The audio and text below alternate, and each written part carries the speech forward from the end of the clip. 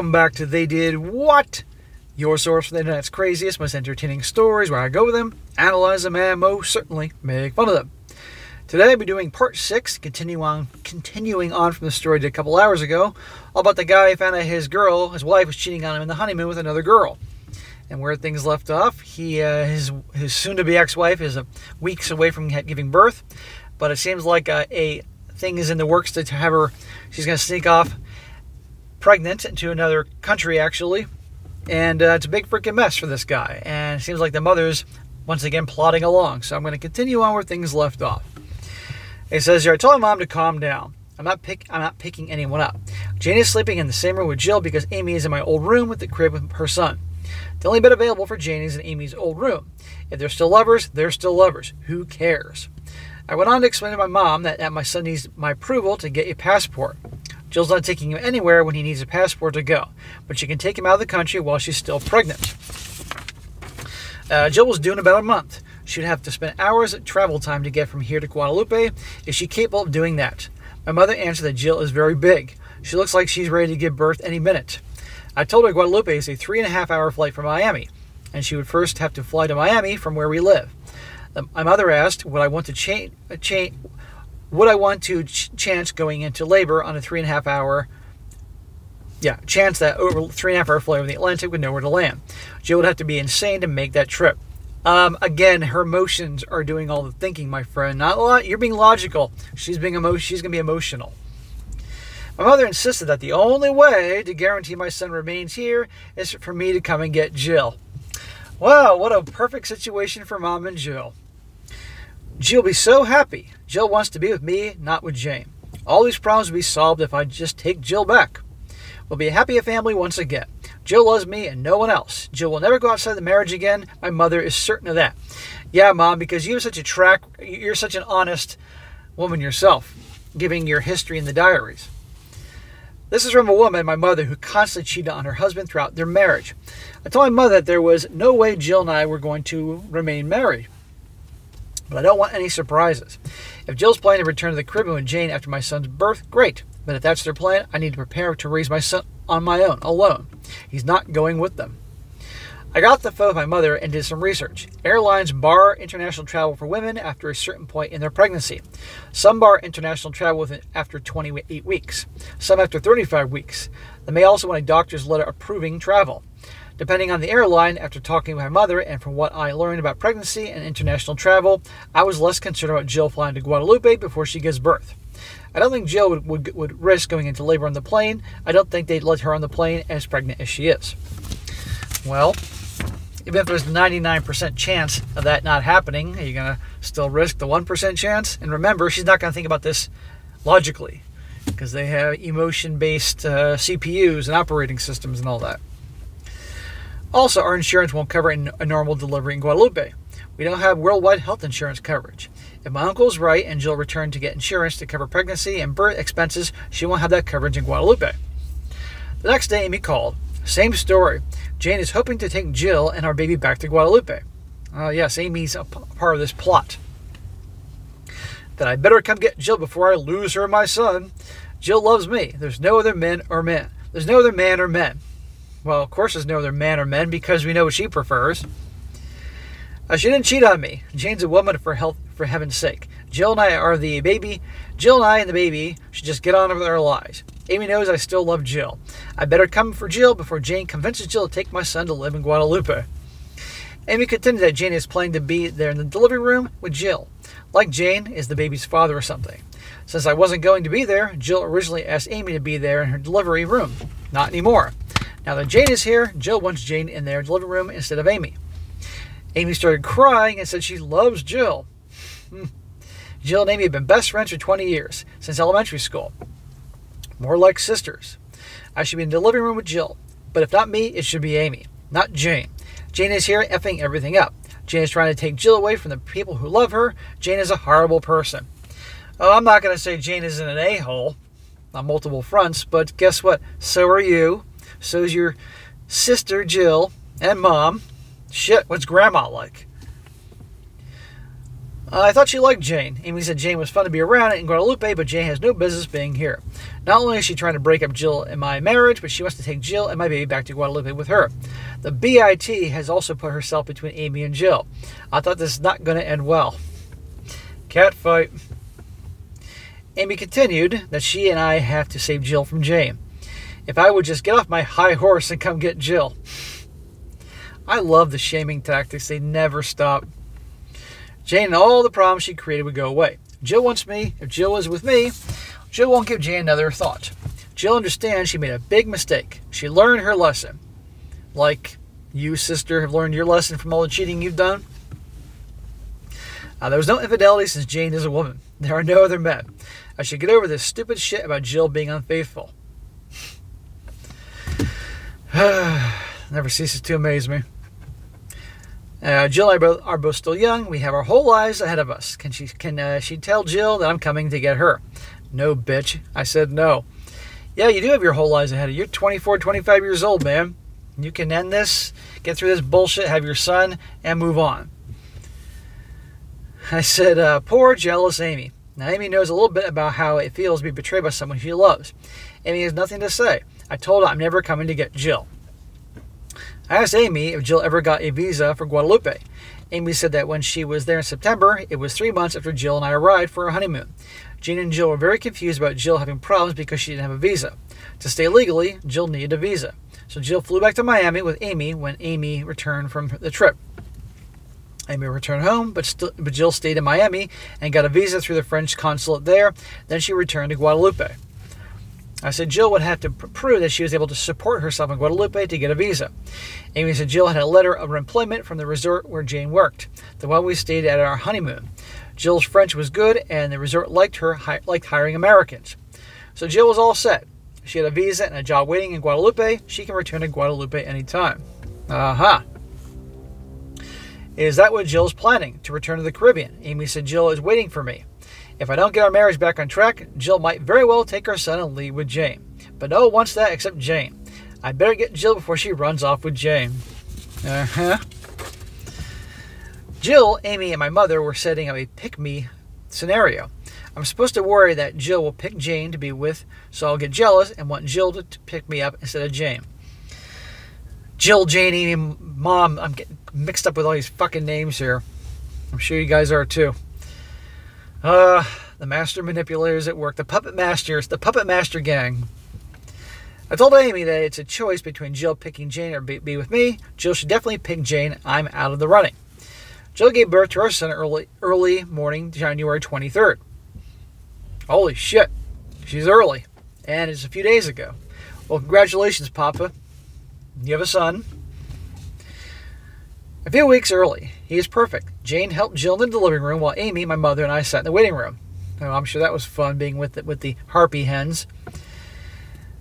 Jill's mother was also there, not her father. My father refused to come. He didn't want to be anywhere near my mother, even the birth of his grandson. My son arrived without any complications. Well, that's great to hear, Dad. I sat with my newborn son in a rocking chair in a room beside the nursery when Jane came to take the baby. I'd be like, bitch, get the fuck out of here.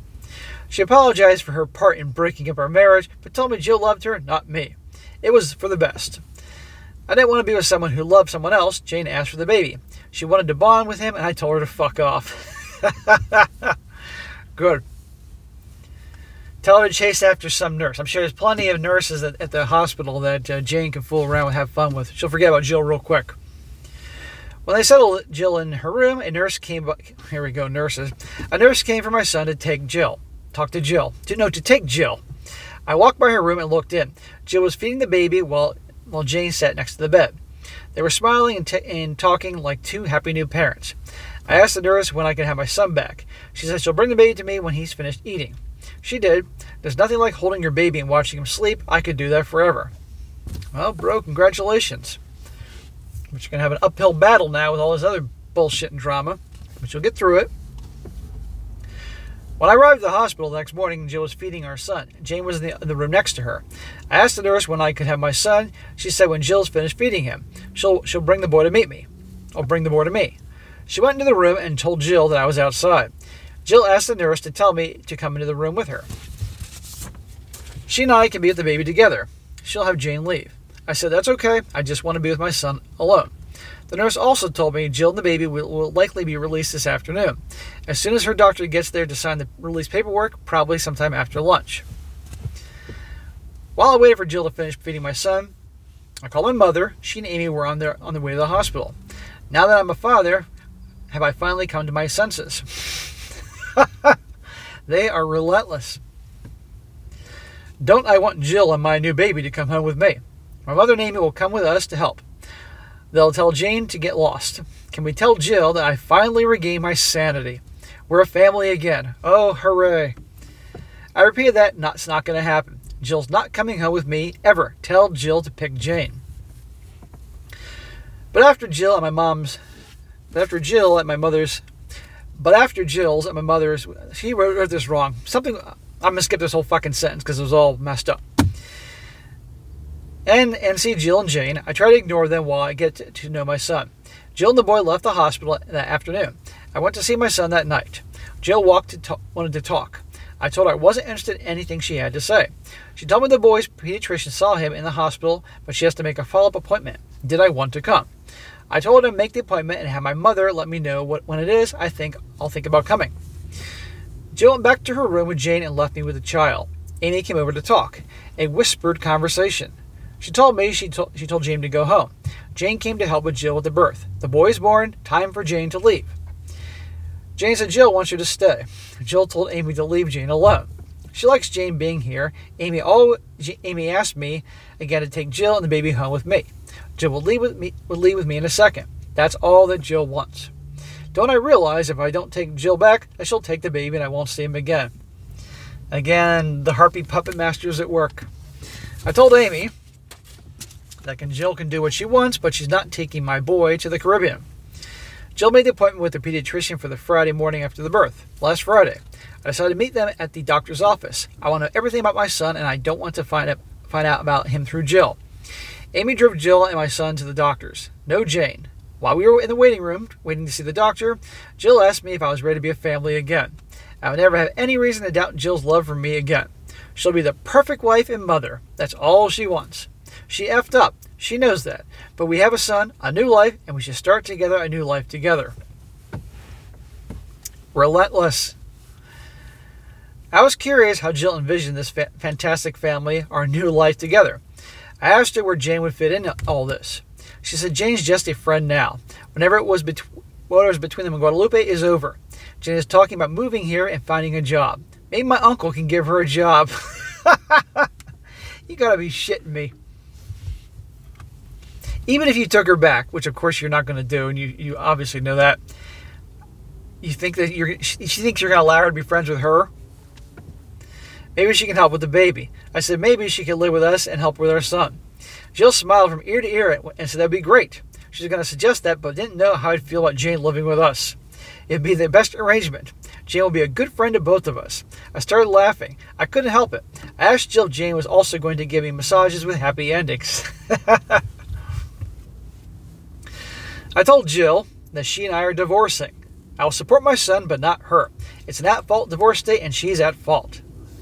I liked how you said that. Can she get her teaching job back? Jill said she called the principal when she knew she won't be back to teach last fall. She could probably get a job teaching there at another school. Elementary teachers are in short supply, but Jane wants to return to Guadalupe.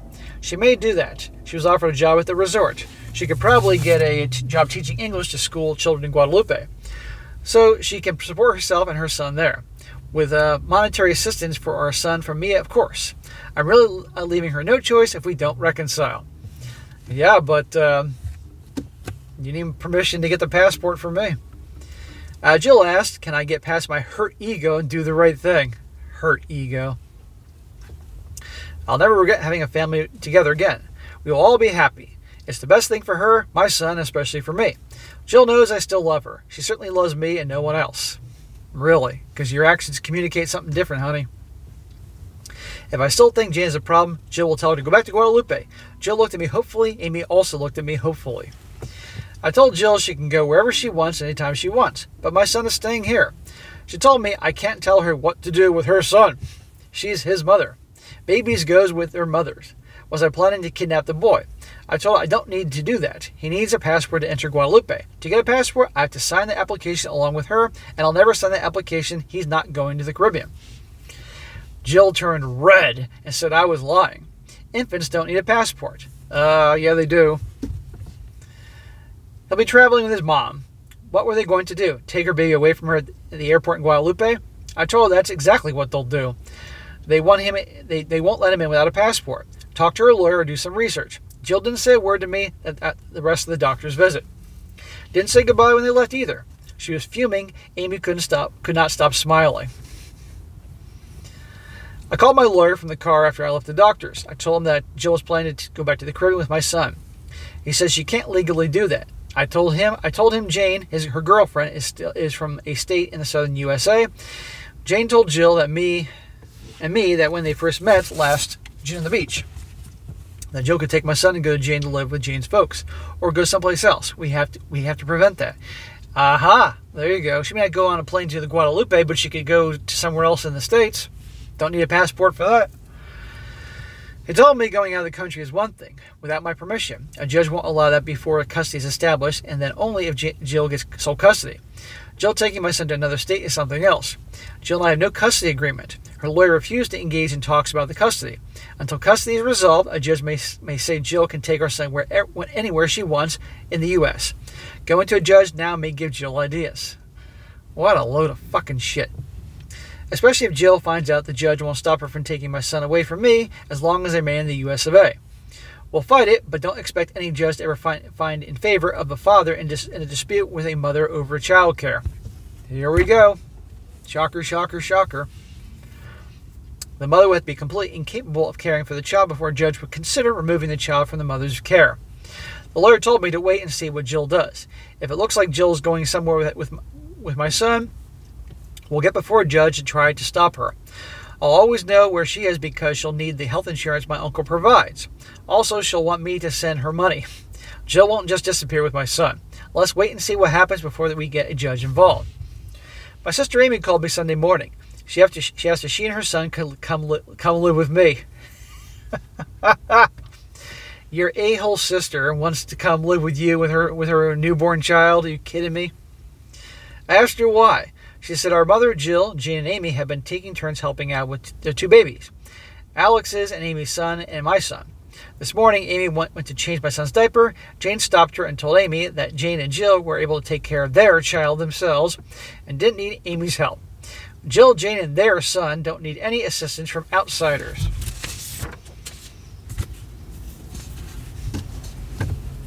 I don't know about you guys, but you can't find any streaming service or network that provides crazy stories like the ones I get here, right? You know, all these streamers are always looking for an edge or an advantage on all the other ones because it's such a hyper-competitive business. Fuck, get these stories. Well, then again, I'd be out of business then. Or they should hire me. Anyway, Amy said that she had enough of this bitch. She slapped Jane as hard as she could. Ooh, girl fight. I described Jane earlier as a pretty girl. My sister is also a pretty girl, but has about 4 to 5 inches and at least 15 pounds on Jane. Amy is also 4 months pregnant. Amy said Jane doesn't fight fair. Amy expected hair pulling, punches, and slaps, but Jane bites and scratches too. They rolled around the floor fighting while Jane and her mother yelled at them. She's 4 to 5 months. She's pregnant, and they're fighting and rolling around the ground. When they were too exhausted to continue fighting, they started calling each other names. Amy has a bite on her shoulder and scratches on her arms and face. She has a black eye. But Amy said Jane looks worse. Amy can bite and scratch too. You know, I've talked to bouncers and cops, and they all say the same thing. They would rather break up a fight between two guys that have training, boxing training, martial arts training, than two girls that are in unpredictable cat fighting, hands going everywhere, biting, scratching, clawing, spitting, all that type of stuff any day of the week. I asked why she would risk her pregnancy by getting into a fight. She said she didn't think Jane would do anything about the slap, but Jane didn't hit Amy in the stomach or do anything else that would harm the baby. At least Jane has that much decency. Our mother tried to mediate between Jane and told her that Jill, Jane, and their son were now a family. They could take care of themselves. Jill didn't say anything, didn't dispute what Jane said. My mother was so stunned, she didn't say anything. After 20 years of treating Jill as a daughter, they were telling my mother she was no longer wanted or needed. So Amy wants to move in with me. Jane is crazy and doesn't want anyone else near Jill or my son. Eventually Jane will tell me I'm not allowed to see their son. Amy wants to get away from that nutcase. The whole situation at my mother's is just insane, and Jane there. Yes, it is insane. And that poor little boy Alex isn't seeing all this madness. And now your son is now the baby amongst this madness. Amy says she has nowhere else to go. Alex won't consider reconciliation. He won't even let Amy in his house when she drops or picks up the son. Our father's not talking to Amy. He thinks Amy knew about our mother's cheating, so he's angry at Amy. Amy told me she didn't know about her mother's infidelity. Dad is angry at her for no reason. I told Amy that my mother wrote that in her diaries that Amy knew about the mother was cheating. Amy didn't say anything, just blushed. Caught in another lie. Of course. I'm surprised any of these pathological liars are still able to blush. I told Amy I'd think about letting her and my nephew live with me. I'll let her know. We got off the phone. I want to talk to Alex and the others about this. We were meeting for lunch in a few hours of our weekly Sunday support session. Alex, my dad, and Uncle Jake, and me. I'll bring up my situation at my mother's then. My mother called a little late morning. She told me my stubbornness was making it impossible for everyone. Oh, again, it's the man's fault. She doesn't understand why I haven't forgiven Jill for her foolishness. My mother can understand why my father is mad at her. My sister is not his daughter. She had an affair with her vice principal. She can understand why Alex is mad at Amy. She got pregnant in the Caribbean. She saw other guys in college. But my father and Alex should forgive their wives and take them back. But at least she understands why they're mad at their wives. But she doesn't understand me. My son is my son. Jill didn't have an affair with another man. Don't I understand that all girls try a girl sooner or later? Well, there may be some truth to that nowadays. But if they want to do that when they're not with another guy, another boyfriend, or a husband or a fiance, fine, go have all the girl-on-girl love and all you want. But if you're with another guy who believes that you love him and you're doing this and you're cheating on him, then that's that. And the guy can handle the situation accordingly. Bitch. She didn't fall out of love with me. Jill doesn't want another man. She was goofing around with a girl. Come get my wife and son and end this stupidity. F you, Mom. I should get over it and grab Jill and my baby before it's too late. Everyone agrees that's the best thing. I don't agree with that's the best thing. Taking Jill back is the worst thing. Not happening. My mother called me an idiot, and hung up the phone. My mother's world continues to spin out of control. When our support group met for lunch that day, I told Alex and the others that Amy wants to bring her son to live with me. She's afraid of Jane. She thinks Jane is dangerous. I told them what Amy said about her fight with Jane. We have to do something. We all agreed that the situation at my mother's was explosive. The drama will just escalate. Well, you can count on that. Alex said he wants to talk to his lawyer. Amy admits that his son is in a dangerous environment. Maybe he can get his son away from Amy. That's what I've been thinking. After all, Amy started the fight. She's fighting even though she's pregnant. Physical fights around the children should concern a judge. Maybe enough to remove Alex's son from the unsafe environment and an unfit mother and give him to Alex. My father said he still leaves Alex's son and my son in a dangerous situation while Alex waits for a judge to weigh in. How about insisting that my mother evict Jane from the house? Alex may still not be able to claim that it's a bad situation for his son, but if Jane's gone, at least our children will be out of danger. I said that if my mother evicts Jane, Jill will leave with Jane and take my son. Who knows where they'd end up? I don't want it to wonder what happened with my boy. Maybe I should tell Amy that I'll let her but not her son, live with me. She has to give their son to Alex. Alex said Amy won't get custody of their son, Alex, voluntarily. Honestly, I told them, I'm inclined to just grab my son. Alex should do the same. Neither Jill and I or Alex and Amy have a custody agreement in place. We are our son's fathers. Instead of the husbands waiting to see the judge, we'll fix this. Have the wives wait for a judge. Let the slowness of the legal system work for us for a change, while everyone else's attorneys are writing briefs and talking endlessly to each other, and we're waiting for a ruling. The kids will be with their fathers. And while Jill and Amy are waiting to get in front of a judge, the situation at my mother's will get worse and worse. They can't even keep it together with our kids there. When they're in the house together without babies to take care of, they'll have nothing to do but annoy each other more and more and more. More drama. More fights. Maybe we'll get lucky and Jill will take off with Jane and leave my son with me. My uncle said he agrees with me. Alex and I should just take the kids out of there. We should not let the prejudice against fathers keep us from protecting our kids. No court or agreement has given our wives custody of our children. Until that happens, our wives have no more legal rights to the kids than are the fathers. What's the worst the judge can do? Give the kids back to their mothers. In the meantime, we have our sons. My uncle says he's for taking the kids out of the nut house as soon as we can. Our support meeting was on Sunday. All of us agreed that I should send an update to you and your viewers and get your input about what to do about our sons. I wrote this update after our support meeting. People in the comments requested an update, and so here it is. He says, I don't expect to send you an update anytime soon. I'm saying this now because we need advice from you and the community. I don't want Alex's son or my son in a dangerous situation. I don't want them around Jane. I don't want Jill taking out with my son if my mother kicks Jane out. I know what a lawyer will tell Alex and me. Do not take the kids. Wait for a judge. F that. I plan to snatch my son. I think Alex is going to do the same. We're waiting to listen to anybody who has a better idea. Well, holy freaking crap. Well, bro, for once, I'm not going to share what I think because this is turning into a gigantic freaking mess here. And from a legal standpoint, well, number one, I'm not an attorney. I'm not law enforcement. So I'm going to say this. What I do think you need, I get how afraid you are, what could happen, and how afraid for your boys, for the both of you, and all that. But time has proven time again to listen to your lawyer. And again, I get how fearful you are, so many different things happening. But you're gonna have to listen to your lawyer.